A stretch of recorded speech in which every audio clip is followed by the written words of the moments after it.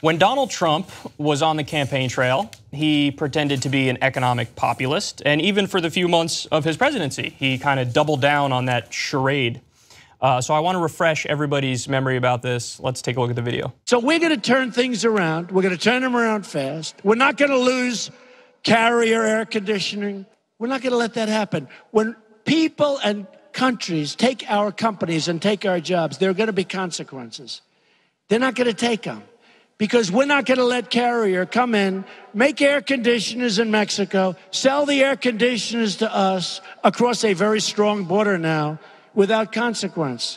And when we explain to the heads of Carrier that here's the story, either stay or if you want to go to Mexico, we wish you a lot of luck. But when you sell your air conditioners, you're going to pay a 35% tax as those air conditioners cross the border. And you know what's going to happen? They're not going to move. They're not going to move. But we're not going to let them just take our companies out, fire everybody. These are people with Carrier for many, many years. We're not going to let it happen. So let me just say right off the bat here, that was strong rhetoric. And I think that had a lot to do with why he won the election, because all he had to do was chip away in the Rust Belt, which he did. He was over there talking about how NAFTA was terrible and all your jobs were shipped out. And he really ran a strong economic populist campaign. Now, he was lying, as I'm about to get to in a second. But that kind of rhetoric, if he delivered on that kind of stuff, he would have gotten guff, let's say, from the corporate Democrats nonstop. But they would have been wrong, because that's protectionism. And we need a lot more of that, because we keep outsourcing jobs everywhere else and they're building sweatshops and all that stuff. But I want to refresh everybody's memory a little further. So the Hill explains here. In December 2016, United Technologies announced it had reached a deal with then President-elect Trump to keep about 1,000 jobs at a Carrier manufacturing plant in Indiana that were slated to move to Mexico. The company also pledged to invest $16 million in the plan. The company received millions of dollars in tax breaks over 10 years to keep the jobs in the U.S. Okay, so, here's where we're starting to see the charade fall apart, because he's rolling out the red carpet and basically giving them giant subsidies in order for them to keep the jobs here. Well, it gets even worse. Last July, the plant laid off 300 workers at the Indianapolis facility, and in November, the company announced it would lay off more than 200 additional employees at the plant. Okay, still not done with how bad it gets. Listen to this. United Technologies was recently awarded a $2.5 billion Department of Defense contract with no competition, according to a new report. So, look at what happened here. Trump got together with United Technologies and Carrier behind closed doors and said, listen, how can we make it look like I'm an economic populist while me still giving you whatever you want? So at the end of the day, he made a deal with them where he said, keep the jobs here for a few months, maybe a year, whatever. When nobody's looking, ship the jobs overseas. And I'm going to give you a giant subsidy, a lot of taxpayer money. And then I'm going to give you a $2.5 billion deal with the Pentagon. So this is hose the taxpayers, hose the workers, all while pretending to be an economic populist. So in other words, he's a liar and he's a fake populist. And if the Democrats run an actual populist against Donald Trump, they'll win in a historic landslide. So now, I had given Donald Trump a little bit of credit on this when he initially announced the deal. And I'll tell you why I gave him the credit and why I am completely retracting that now. Because you have to be open to facts and not just go with your prejudged opinions. So I don't like Donald Trump. I voted against him. I fought against him tooth and nail during the election. But when he said, I'm going to take away TPP, I was like, well, I like that. Yep, me too. And he did.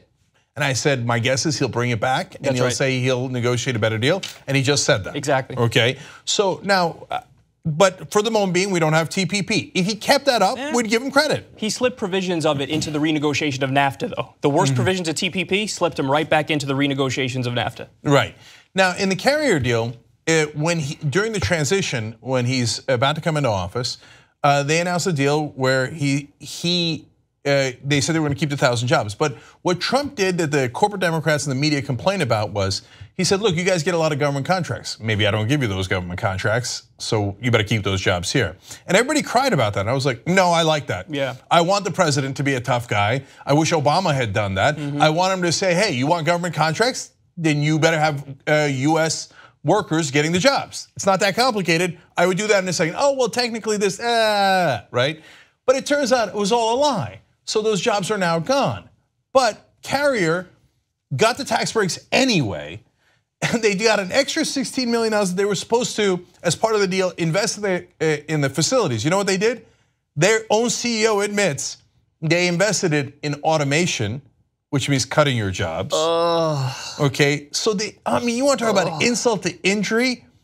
And then they shipped your jobs abroad anyway. And then on top of that, Trump gave them a $2.5 billion defense contract. Another insult to injury. It was a no bid contract. So no free market, no competition. We have a crooked deal, not to keep the workers here. If it was, Kyle and I would be in favor of it. In 100%. Fact, we made videos in favor of it, right?